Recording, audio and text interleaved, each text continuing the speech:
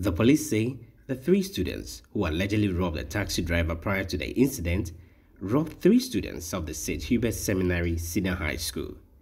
The three are final year students of the Opoku School, OWASS, who have been withdrawn from the boarding house by the school authorities for terrorizing fellow students on campus and also breaching some school rules and regulations.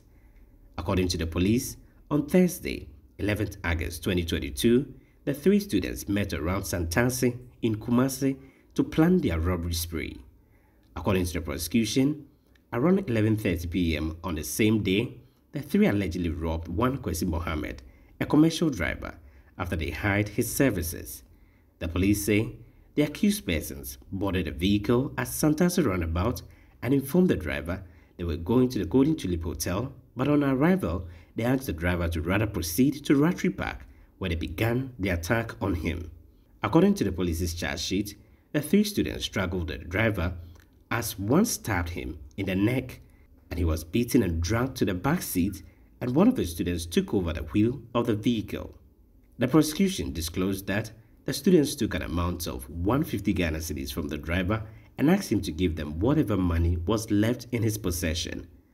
On reaching Ahojo, the student who was driving the vehicle at the time lost control, hit a wall, and damaged the vehicle. The students began running away, but the driver alerted people who were around at the time, and two of them were arrested. The third student was arrested later. Appearing before the Kumasi Metropolitan Assembly KMA Circuit Court on Tuesday, 16th August 2021, the three were charged with conspiracy to commit robbery, and unlawful damage.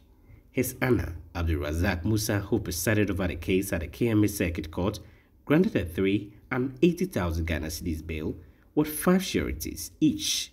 Appearing before the court on Thursday, September 1, the prosecutor, ACP Kofi Blagoji, said the police are still conducting investigations into the matter and are hopeful that the case management conference will begin on the next agenda date. He spoke to Citi News after the court proceedings.